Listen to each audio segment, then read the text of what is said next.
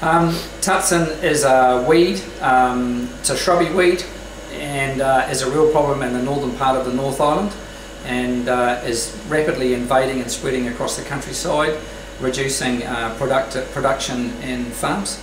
And we've got a biocontrol program going on it, where we're looking to introduce 2 insects that feed on the plant and chew it down to ground level and control it.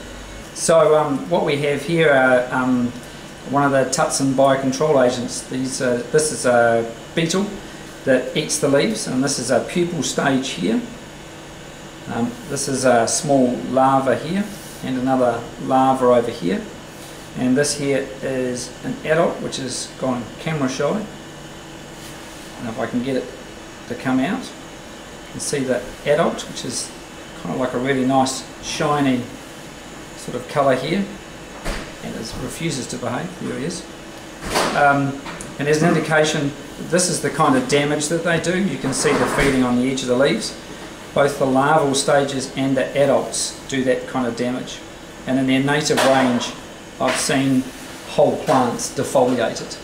So in quarantine, we're going to host test them to see that they're specific to Tutsan and won't eat anything else.